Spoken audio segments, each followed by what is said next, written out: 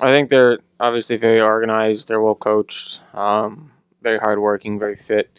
I think our biggest issue has been it's been between our ears and making sure we show up for the full 90 minutes this year. I don't think we showed up until there was until we were down 2-0 and we woke up.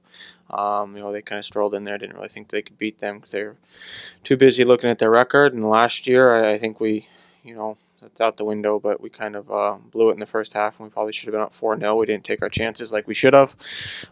Game got a little stretched, got a little chaotic, and they put two away to our one. We missed a PK, but yeah, we've just kind of been focused on ourselves a bit. I mean, we know if we don't show up that we can lose the game.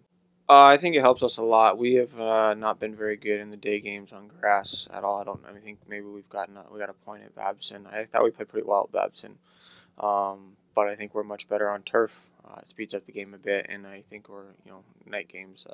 The boys seem to get a little bit more for, so that favors us. I don't think last game we got frustrated. I just think we started behind the eight ball. We just didn't show up. We weren't there ready to go at the beginning of the game, and that game for them was pretty much a must win. They had to get points out of it. Cause if they didn't get points, they're probably not here today. Training to play for tomorrow, and we were kind of on coast mode at 4-5-0 in the conference, and I think they knew if we dropped some points, we'd still be in first, and hopefully I've scared them a little bit, and they know we're not a lock for the NCAA tournament yet.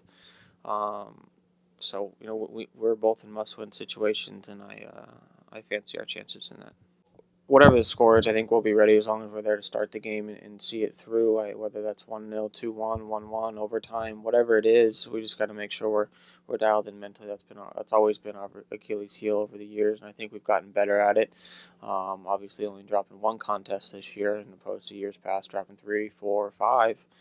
I'm not really worried about the score line as long as we show up. I don't know. I'll let you know tomorrow at 10 o'clock, see if we won or not.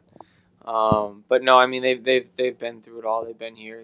The first year we won the regular season, and we won both playoff games. Last year we blew it, and on the last day finished third. Had to go on the road, won 2-0, and came back home, and went down early in the final, came back and won it in overtime. And this year, hopefully, hopefully we can get 2 more wins. But we got to make sure we show up tomorrow at 7:30. This year I've kind of went with bringing some guys off the bench that would bring a spark. So I haven't really kind of put a whole attacking lineup out there, I guess you could say. May roll the dice and do that tomorrow, see if we can jump on them early. But I mean, you look at we're actually, I think we're very deep. So I mean, you look at a kid like Rafi D'Souza, hasn't played much all year, then probably played 50, 60 minutes last game and came on and was arguably one of the best 3 players on the field in terms of both teams. So I just think we're always looking kind of for that spark, and I think if further down I have to go on the bench to get it, I'll keep going. So.